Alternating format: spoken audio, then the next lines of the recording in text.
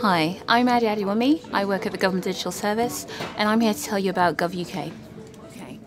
We launched Gov.uk in October 2012. It replaced the two big central government websites, DirectGov and BusinessLink. The idea was to make something simpler, clearer and faster, something focused on users. Firstly, we took a careful look and worked out what services and information we actually needed to deliver. We thought, for instance, that we could probably stop spending taxpayers' money telling people how to haggle when abroad, or how to identify different kinds of waves. We eliminated thousands of pages that no one ever visited. Then we made sure that the information we were providing was as easy to find and to follow as possible. This, for example, is the page on DirectGov that tells you about bank holidays. Now, it has all the information you need, and you'd think it'd be hard to do it better. But looking at how people actually use the site, we realised that what most people were searching for was the date of the next bank holiday. So we put that right to the top of the page, big and bold.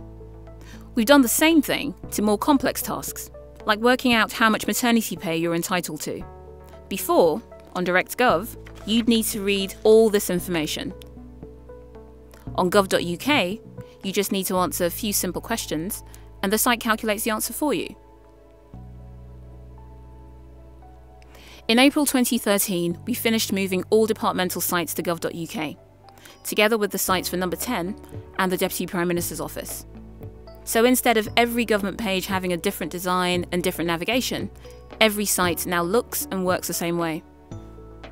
At the same time, we've rethought how policy is presented online. Before gov.uk, if you wanted to understand government policy on something like gangs, for instance, you'd have needed to visit all these separate pages.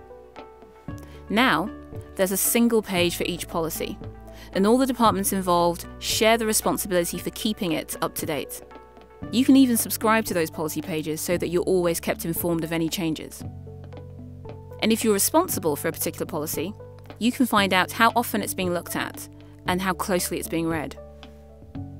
Today, gov.uk is handling more web traffic than the sites it replaced at a far lower cost, and users get to the information they need quicker than they did before.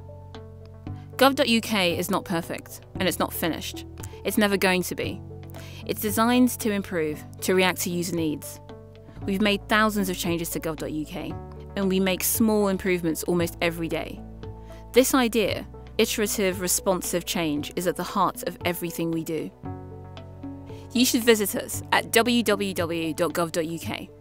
Hopefully, you'll see something you like. Something simpler, clearer, and faster.